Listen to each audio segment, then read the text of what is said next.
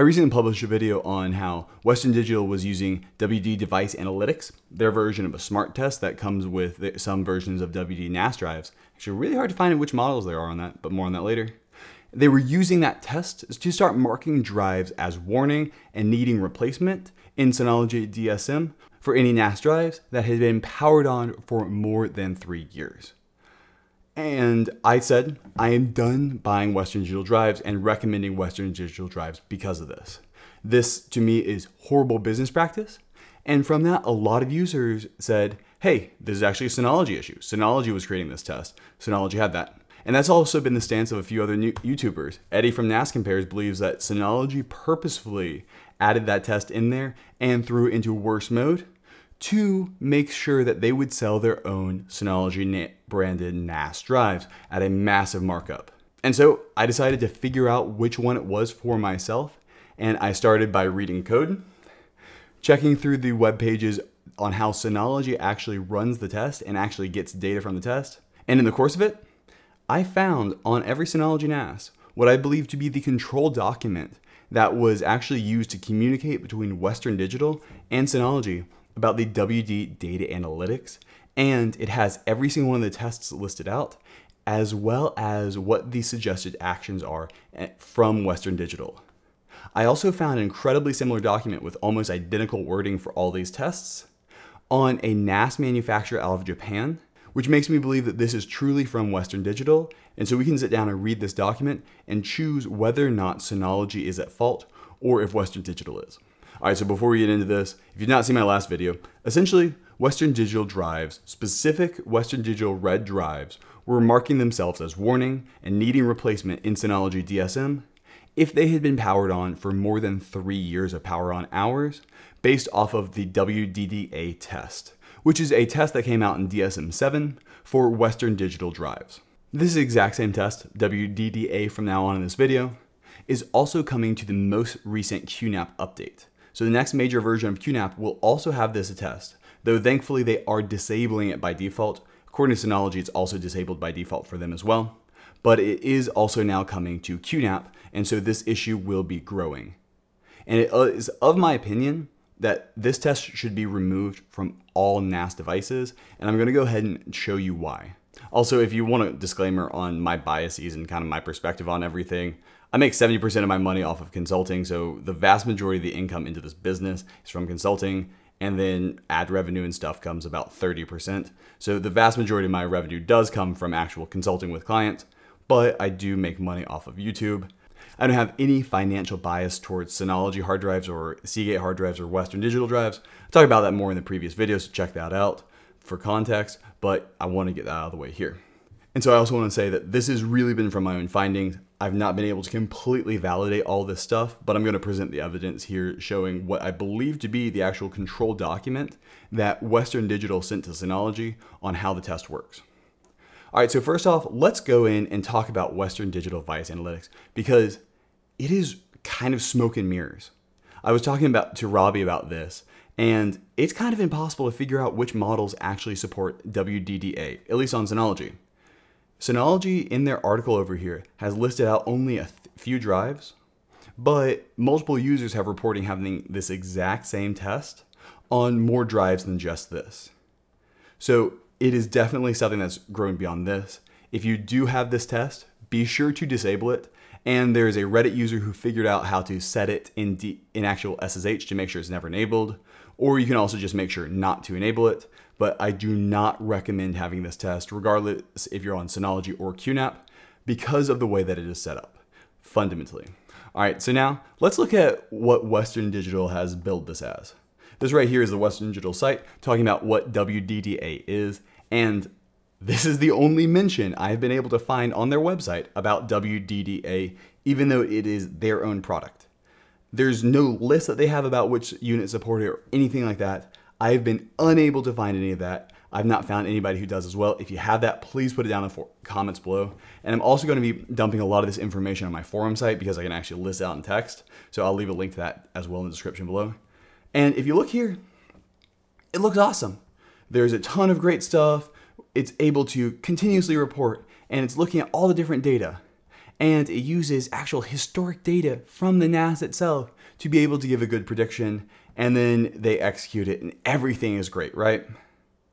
So it's really billed as these massive service things and being able to be super powerful. However, when we actually look at the document that actually they sent over to say, hey, these are all the things we're checking, it's nothing more than a canned smart test throwing a few flags.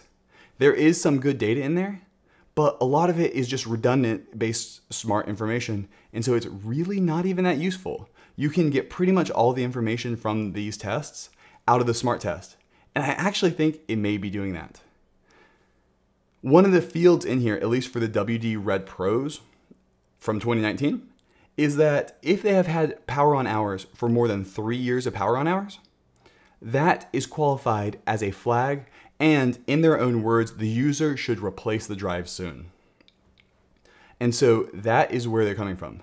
And so now to figure out if this was Western Digital's fault, trying to basically sell more hard drives like originally believed, still do, by the way, or was the Synology trying to sell more of their own hard drives because these Western Digital drives are horrible, they've got this horrible smart test. Not gonna lie, they probably enjoy that, but in this case, I don't believe they actively did that, because I actually think I found the document that Western Digital sent them to go over it. And believe it or not, it's actually on every single NAS running DSM-7 and later. It is this file right here, and I will leave a link down this in the description below. And in this folder, there's only a single file, the WDDA localization resources. So what I believe this is I believe this was actually what is a form of the document sent over from Western Digital to Synology for what to do with the different error codes that were coming out of WDDA. We can look in here, and so these are the resources folder for Western Digital Device Analytics. And on the other side, unfortunately, it's a format I can't read. It's not ASCII. I'm not sure what kind of text format it is. There is also the thresholds and values, I believe, and everything like that. And if we come in right here, we can see the resources page had this single file in here. This is the English version of the WDDA localization resources. And this is the exact file that I also found on a Japanese NAS maker's website linked. And I'm going to show that here as well. First off, what we have right here are the essential hex addresses. So these right here are your hex addresses for the error code that is coming out of here. So the one that we have been having all these issues with is A002, which was power on hours alert. And so there are multiple parts to this. We have the name, description, unit, and what the action is recommended by Western Digital. So part of WDDA is a huge part of this is it goes through and recommends a specific action. That's their selling point, is it's not just, hey, what's going on? I can't fix this. There's supposed to be a specific action here. Then I also went through and found what Synology writes to you. So this is what is essentially written to Synology saying, hey, talking about the user, this is what you should go ahead and write. So if we look through, the pieces that are interesting are the power on hours alert, and the description of it is right here. This alert will raise an advisory when the storage device has seen a large quantity of power on hours throughout the entire life of the storage device. The units are hours, and the recommended action, hard drive has accumulated a large number of power on hours and user might consider replacing hard drive soon. And there is essentially the same thing for power cycling and a lot of things like that. The majority of these are replace the drive soon, but there are also some nice things here where it's, hey, stop power cycling the hard drive to get it to live longer. And so right here, the recommendation from Western Digital Device Analytics told to the Synology web makers was that the user might consider replacing hard drive soon. And if you look at what actually was written in the DSM warning, it is essentially identical. And I also went through, that's actually right here, and I found the source code in DSM that also maps this to what actually shows up in the warning field. I should probably copy this on over, so I'm gonna do that now. And so right here, This is the warning that is actually displayed in DSM when this power on hours thing is flagged by Western Digital. The drive has accumulated a large number of power on hours throughout the entire life of the drive. Please consider to replace the drive soon. For more information, please contact Western Digital support team. And so if you read that and read what the recommendation from Western Digital is, you can see that they match up pretty close. So for those of you who believe that Synology was implementing this on their own accord and were just BSing it to make people buy more Synology drives, I think this shows that this was not necessarily the case, because this is the document which I believe came from Western Digital saying what to do. And I'll show you why I believe it to be the document from Western Digital. Is Yano SL CO.Japan. This manual right here. I found it running through Google. I did a lot of research on this. I did more research for this video than I've done for pretty much any video. You can see that there is almost identical wording here, actually. And in this case, it was just 10. Interesting, it's different. This was also just a number, but it's also in a different order. So I did find that weird. Western Digital may actually be distributing different libraries to different NAS manufacturers because these are in different orders, or they're in a different order for whatever reason. But if we read it here, HDD has accumulated a large number of power on hours, and user might consider replacing HDD soon. And when we look at the documentation over here, HDD has accumulated a large number of power on hours, and user might consider replacing HDD soon. Identical warning. So I believe that because two entirely separate NAS manufacturers have the exact same document when it comes to Western Digital device analytics, to me that believes that this document probably originated from the common term, which was Western Digital. So in my belief, Western Digital likely gave this to Synology, and I would bet that Western Digital also gave this to QNAP, because QNAP has the exact same test in there now. So because of this, I highly recommend, and I actually ask Synology, QNAP, everybody else, to actually remove this test from your operating systems. I don't see anything in here that is honestly useful, especially when your users, I'm not talking about the users who are watching this video. The users who are watching this video hopefully now know this is just BS trying to get you to buy more drives. But for the 90% of NAS users who do not watch this video and do not follow this stuff online and who do not find data storage as a hobby, they are going to think that, hey, my NAS is telling me that these drives are dying, I should probably replace these drives. That's what it seems like to the user, because that is how Western Digital has written it. So I really think that this test should be removed from all devices, because I don't see it giving any gain to the average user. There are actually some interesting ones in here, and I will leave a link to this. I'll actually throw it on the forum so we can talk about all this and have them linked there. But there's actually some pretty interesting stuff in here where it's actually got a issue between talking between Synology and the actual drive. And if you actually look at what Synology says about that one, where is it?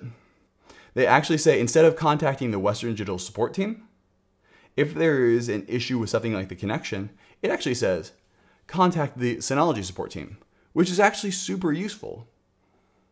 Or what everybody could do is just completely delete this power on hours test. If you see in Synology's case, error code 2, just delete it. Don't worry about it. Don't even flash the warning on there. But that is the warning that people are going to see by far the most often, and it's also the least useful. All right, so I've now presented all the evidence that I've found on this. It is now up to you to decide. I think for myself, I will no longer be supporting Western Digital until they clean this up at all. I will not be recommending their stuff. I just will not be doing it. In the past, I tended to recommend Iron Wolf's, just also because of the whole debacle with SMR drives. It's way nicer not to have to say, well, you can get this drive, but don't get this model, like you have to do with WD Reds. Instead, I was always recommending Segates, but I would be like, yeah, you know, if you get a Western Digital, whatever's cheaper, right? Now, I'm not going to be saying that anymore because I don't want this to come up again. I don't want somebody to enable the test and all of a sudden now they think they have to replace a drive that's perfectly good just because Western Digital is putting this fake test in here that is not bringing anything to the table. I want Synology and QNAP to remove the test out because honestly, I don't think it's worth it. Just because there's the power on hours test is throwing that error, we don't know what these levels are for anything else and if they make sense. If you're looking to figure out when a hard drive is going to die, and I'll leave a link to this down in the forums as well, read the article from Backblaze who goes over all the smart data. It tells you exactly what smart data to look for, and there's only like 4 of them that you can tell based off of their correlation if your drive is dying or not really well. Backblaze goes through thousands of hard drives a year. They know, and they actually publish their data. So if you're looking to figure out if a hard drive is going to die or not, Backblaze is the way to go. Western Digital Data Analytics is not. And so because of that, I really think it should be removed from everywhere. I will leave a link to all this information down below because there's a lot there. And let me know what you found.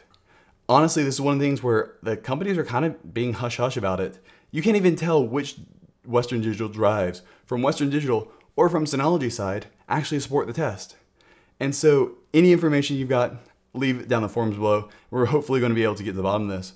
But from looking at the data I've seen here, I think it was likely Western Digital's fault. And I believe that as soon as QNAP QTS goes live, we're going to have the exact same problem that Synology had for anybody who has those Western Digital drives who are running WDDA. Now, the reason this just started cropping up is the fact that the drives got added from 2019 and after. And so it took 2022 to actually start having those things. And so I worry that the exact same thing is going to happen in 2 or 3 years with all the QNAP drives, but let's hope not. All right, well, I'm sure there will be more videos on this. Go and leave any other questions for me down in the comments below, and have a good one. Bye. All right, so literally as I hit stop record, I opened my email and found an email from Robbie from NAS Compares, and he had basically sent me an email from Synology. It's a pinned comment on his video. I'll leave a link to that down in the description below, where Synology had actually already discontinued adding WDDA on devices. So any of the 2023 models do not have it already. So it's further looking like, yeah, Synology did not want this test and probably understood that it was an issue. And so they actually discontinued the test on all devices from 2023 and beyond. So it was actually never even on the 923 Plus. So that's a quick update there. So one down, QNAP and whoever else might be installing it, please disable it. Synology already has. It is clearly predatory tactics by Western Digital trying to sell more hard drives. All right, actual into this video.